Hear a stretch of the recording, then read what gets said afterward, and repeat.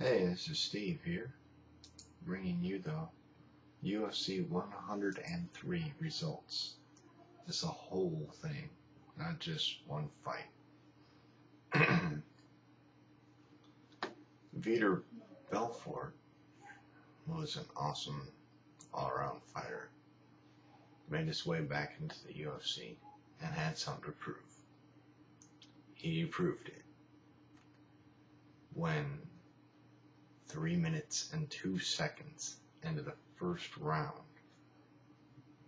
knocked out Rich Franklin. He was very patient, kind of, moved around a lot, felt him out, waited for the right opportunity, and just jacked him with a left. And once he caught him, he capitalized on it. Once he saw him stunned and started to go down, it was all over. He's a finisher, he gets in there, he sees you're hurt, and just goes after him.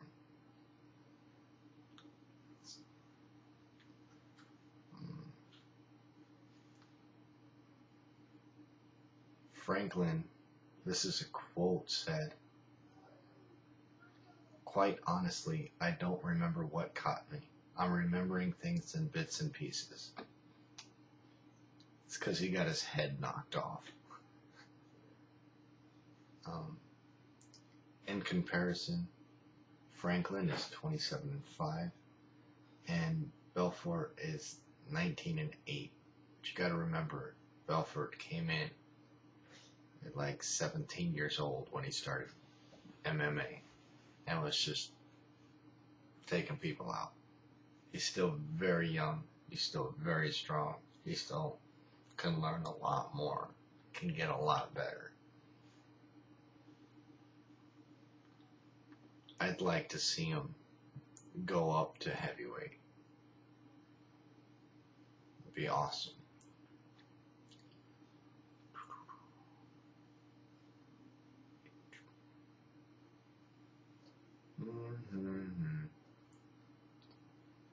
Let's see.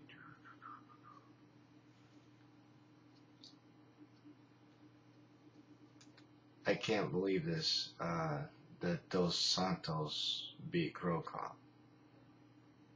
Crow Cop has been devastated in the UFC before. Crow Cop, I thought he was going to come in and really whoop some ass. Fedor Emelianenko, who some people think is the greatest thing ever, and some people think that he just hasn't fought the right guy yet. Crow Cop gave him a hell of a hard time. I mean, Crow Cop busted up his face good. Not saying that Crow Cop dominated the fight, because he didn't. He dominated the stand-up in the first round, and that was it. But that was, when you look at a guy that never loses, and somebody comes along and gets close, you think that guy must be really good. But Crow Cop verbally submitted. It's the first time I've ever even heard of somebody just yelling out, "I give up." His eye was swole the hell up. He took a right knee to the jaw. That would knock most people out. That would knock me out for sure.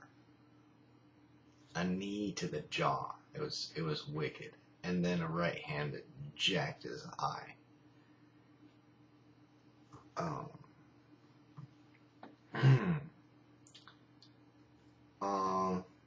The non-main event fights. Paul Daly for the took out Martin Kampmann by TKO. 2 minutes and 31 seconds into the first round. Frank Trigg went down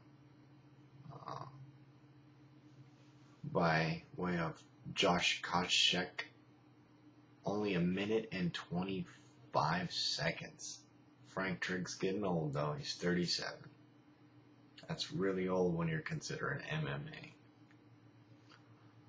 Tyson Griffin.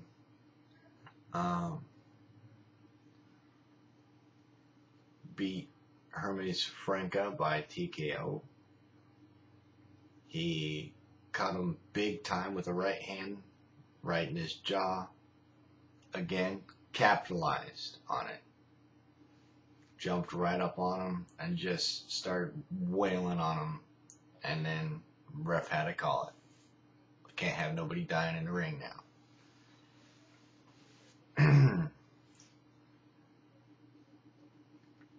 Also, there was Efrain Escudero. Hope I'm pronouncing this name right. Got a first round TKO over Cole Miller. 3 minutes and 36 seconds into the round. Tomas Durwal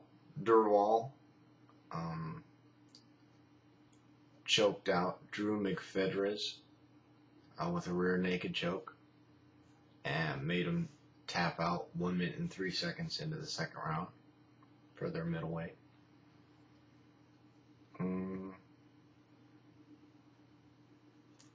Also, you're probably not even going to care.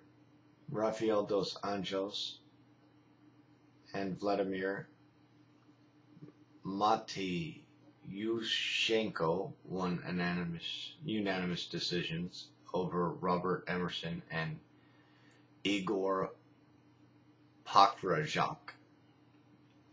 I don't know if I'm pronouncing these names right at all. Elliot Marshall defeated Jason Brills in a split decision. Nick Lentz took out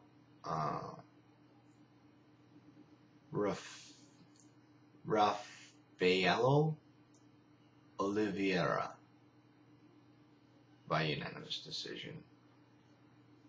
Rick Story beat Brian Foster by way of submission early in the second round, and Jim Miller was declared winner by TKO after 48 seconds into the second round against Steve Lopez, who had injured his left shoulder. And that's every single fight in the UFC. 103. Big name was Vitor Belfort. Watch out for him.